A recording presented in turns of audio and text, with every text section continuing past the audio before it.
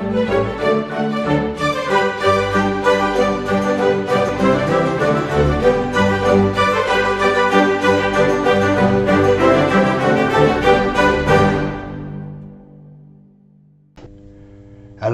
my name's George English. I'm the Director of Research Through People. Now, we've made lots of these videos. It's always interesting to see which are the most popular. Well, the ones that get the most views are the ones about surnames. And very often that's sort of the start point for people getting interested in family history. So we've made these sort of things to see, once you get interested in surnames, how do you go from there to actually researching your family history and finding out more about what actually happened. So, where does your surname come from? Well, those of you who watched our surname videos will have seen this, that most surnames were adopted in the 11th or the 13th century.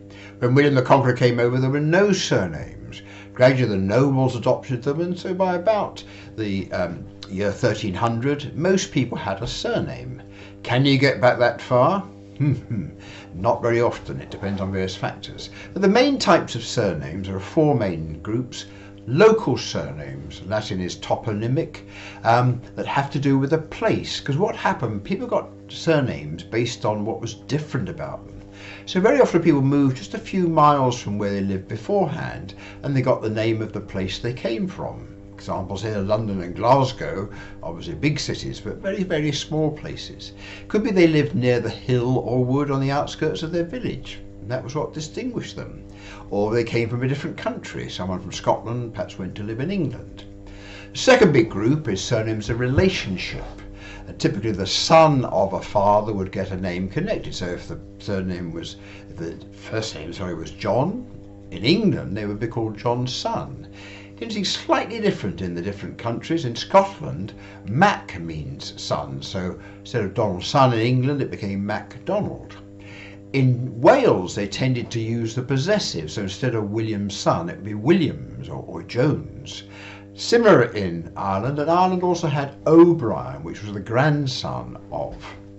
Third big group was occupations or office. Every place had a smith, a tailor, and so on and so forth, and that's what distinguished that person. So you get lots of these surnames that are based on occupation.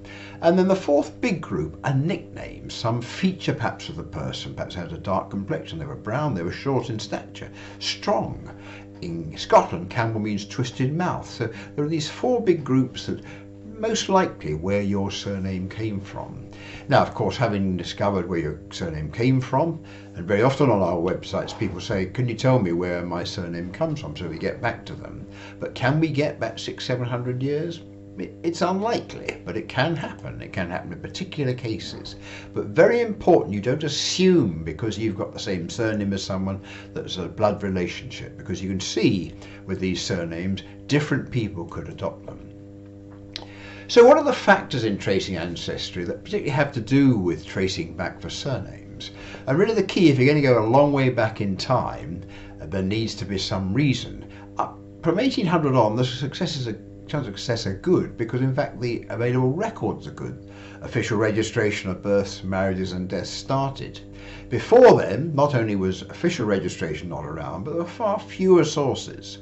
So status was the big factor that might determine if you can get back 300, 400, 500 or more years. Obviously royalty was tracked and recorded, and nobility.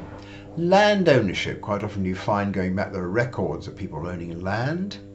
Now there are particular groups where in fact the work has been done way back. So take a clan, they've recorded the people in the clan, their blood relations, and come back down.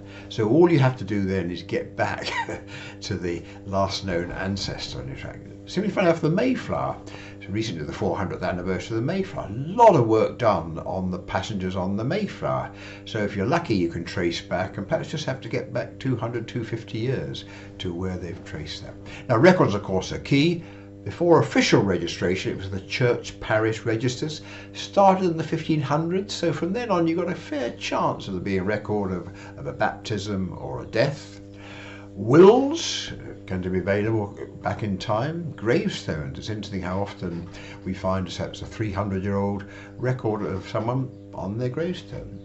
There have always been deeds and legal papers. These may have your record of your ancestor, you may get lucky. Obviously the surname you have depends. If you've got an unusual surname, much more likely that one can trace and say, ah yes, it is that person.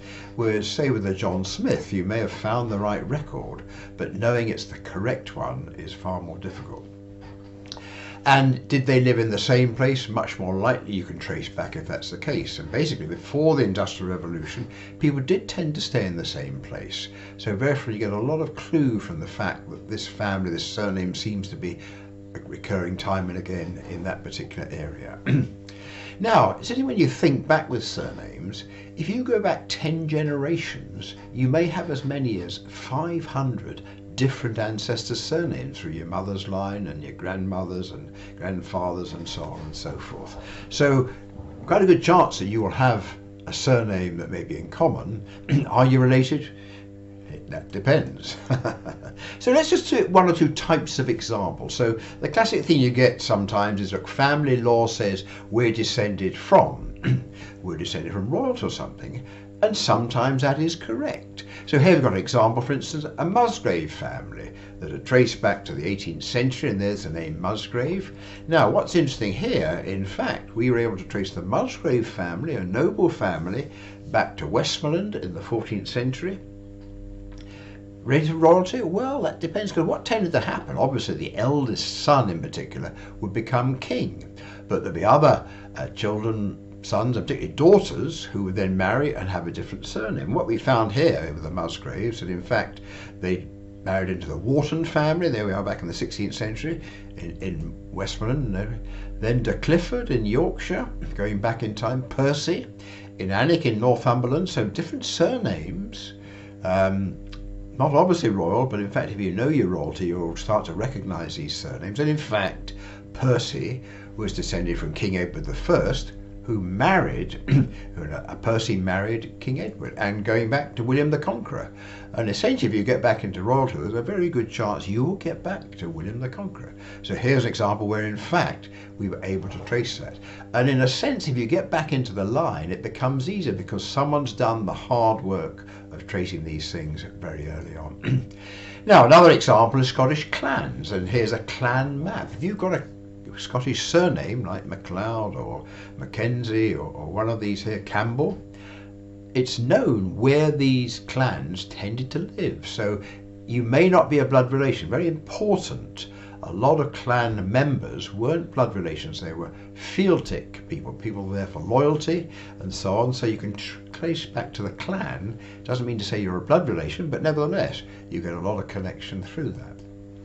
But what more often happens is you come to us and we trace back in time and we don't know what's going to happen, but they're almost always surprises. So here's a quick example. John Shirt, he's born in Birmingham in the Midlands. He actually goes and lives in Wales, but his parents, so his dad's born quite near Birmingham as well.